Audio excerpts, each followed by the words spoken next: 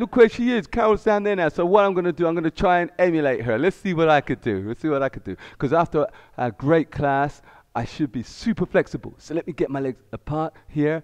Can you see that? Can you see that? Can you see that? See that? Oh my gosh, I'm going to come down. I'm going to come down. Am I there? This hurts so much. So much. Oh.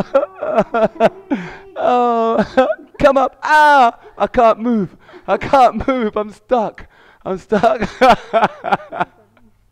Well, you see, stretching is a major part of what we do, and it's an egg and chicken scenario when you kick. You need flexibility to do great kicks, and kicking, believe it or not, actually gives you flexibility. That's why we always stretch at the beginning of every class. We call it preparation stretch. Some teachers don't do it. They're naughty. You got to do it.